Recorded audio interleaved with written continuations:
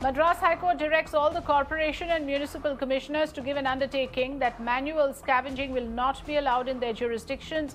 High Court reiterated that the commissioners will be held responsible personally if any incident of manual scavenging is reported or if any mishap occurs. Directed that machines should be procured and guidelines to prevent manual scavenging should be put in place by Tamil Nadu government within 6 weeks.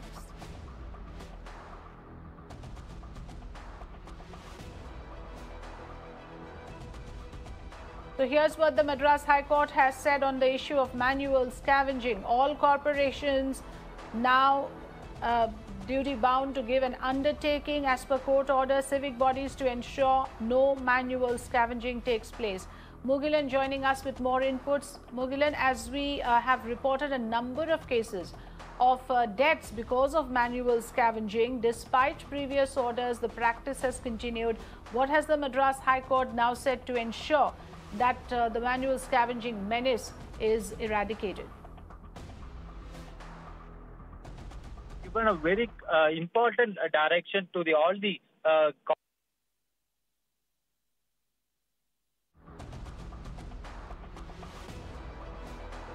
Okay, I am not able to hear Mugilan. I think we lost his line. We'll try and reconnect.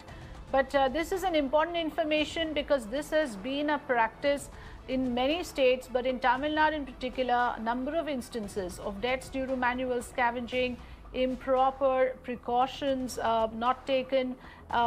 Because of those issues, there have been deaths in cases of manual scavenging. Now the Madras High Court has intervened strongly on this. Yes, Mugilan, back to you. We have seen in earlier instances also the Madras High Court have taken a very strong stand against the manual scavenging, and today it has issued a very clear and an important direction to all the corporation and municipal commissioners. It has stated that these commissioners should give an undertaking that manual scavenging will not happen in the areas which come under their jurisdiction, and it has also given an instruction to the Tamil Nadu state government stating that they should procure all the needed machinery and put a proper guideline in the next 6 weeks and have adjourned the case. So this comes at the time when we have even seen the union minister informing the parliament that there was no manual scavenging death reported in the in the country in last 5 years, but we have proven it wrong with the facts. And we even have stated that in Tamil Nadu, at least 40 people have lost their lives in last 2 years. So with that being the situation, now the Madras High Court have taken a stern view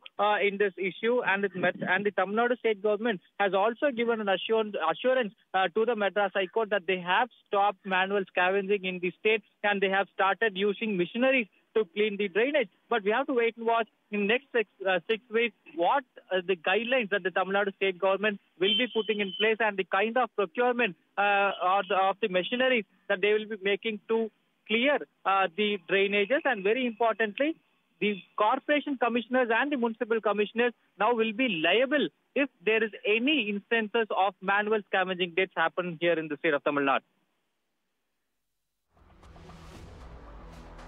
All right. Thanks for joining us, Mugilan, and for giving us the clarity on all the important issues here.